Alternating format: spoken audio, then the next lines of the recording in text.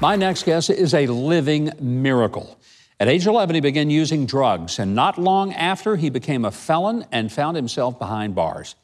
But that was before God turned his life around. Today, he is the mayor. Did you hear me? He is the mayor of Leavenworth, Kansas. Not an inmate in Leavenworth. He's the mayor of the city. And he's here to share the absolutely amazing story. Please welcome the Honorable Mayor himself, Jermaine Wilson. Yes, Mayor, sir. Hey, welcome. Good to be here, sir. What a story. Yes, sir. Yes, sir. You are a great reminder to me why we need to never give up on people. Yes, sir. What happened to you as a kid that took you down the wrong road? Well, it was hard to think about becoming successful when you were exposed to violence and crime at an early age. And you were? Yes, sir, correct. And my mother, she moved us into a neighborhood, which was the ghetto, and she worked 2 jobs and did everything she could, to move us out, And when she saved enough money, she did succeed in that in moving us out. But we were exposed to so much violence and had family members who was incarcerated, selling drugs. Dad been to prison, brother been to prison, and it seemed like that was the curse, the hereditary curse that was in my family. And so people labeled me as being a statistic already early on. And I said, I'd never go to prison. But I started picking up those rocks and throwing them at the penitentiary, knocking on the prison doors because I was committing crimes, breaking the law. And I looked up to my big brother, and he was getting in trouble early on.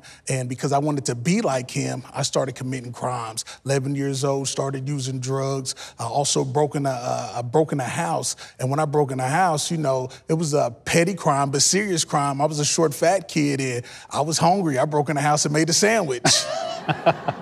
But I got arrested. And when I got arrested, I was sentenced to jail. And when I was in jail, I cried to the guard. I'm like, please don't call my mom. And he said, you should have thought about that. And when he called my mom, she beat me so bad, she stunted my growth. What you're talking about, though, it's not that you didn't have a mother who loved you dearly. Yes.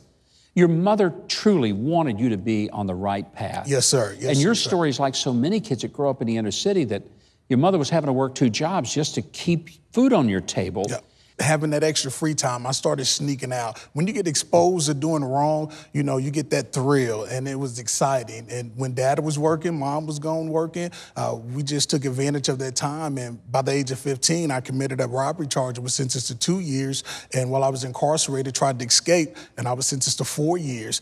And after that juvenile sentence was done, I went back to my old neighborhood, that old lifestyle, and that's when I started selling drugs. I felt like society wasn't going to hire a felon. Yeah. But that wasn't the case. I didn't even try, but I allowed that stigma that was placed upon me. I accepted it. And once I got involved off in the hustling, had a son who was 8 months old, I was so desensitized. I was high all the time. I neglected my responsibilities, and I wasn't ready to own up to be a father. And before I knew it, I left that house that day when my girlfriend told me not to.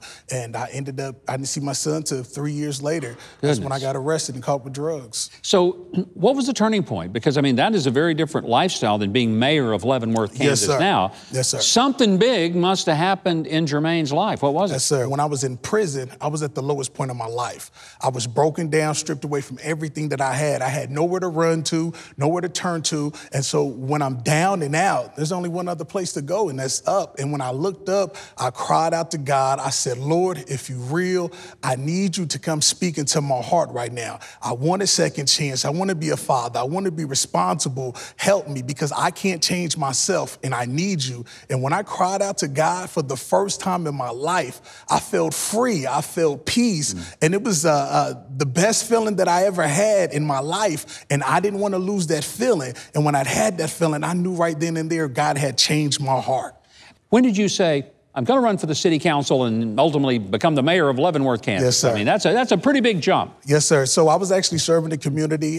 We were working with our local law enforcement. There was so much racial tension taking place in society. We wanted to create a solution to the problem. So we started working with the local law enforcement. We created an organization called the Unity in the Community, and it was serving the underserved, uniting people, community leaders, church leaders. And this one particular day when we had an event with our police department, Youth versus the Police Department in basketball, we had food giveaway, clothes giveaway, and people were like, who put that event on? I said, oh, that little short guy over there. I said, is that, I got a childhood nickname, Too Short. They said, is that Too Short? What is he doing?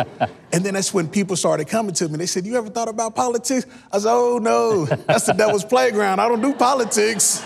You were right about that. Yeah. And then a person came to me. He said, man, one day, he said, you could possibly become the mayor the way that you're serving people. I said, yeah, right. And when I said that, it's like God spoke to my heart and was saying, why not? And I realized I had put limitations on a big God. And that's when I was like, God, forgive me. Whatever door you opened up, I'm going to walk through. And when I gave it all up to God, that's all it took. But seek ye first the kingdom of God and his righteousness, and all things shall be added unto you. What a great story, Jermaine. God bless you. God bless you as well. Man, you are an inspiration and encouragement, not just to me and this audience, but to kids all over the country who think that there's no hope for them getting out of the hole they're in. Yes, sir. And you're living proof that there is hope. It is. Thank you, my friend. Yes, sir. What a joy to have you here. Hey, if you want to learn more about this amazing man and the great city that he's leading as mayor, you can visit LVKS, that's obviously for Leavenworth, Kansas, lvks.org. Follow the mayor on Facebook at Jermaine Wilson LV.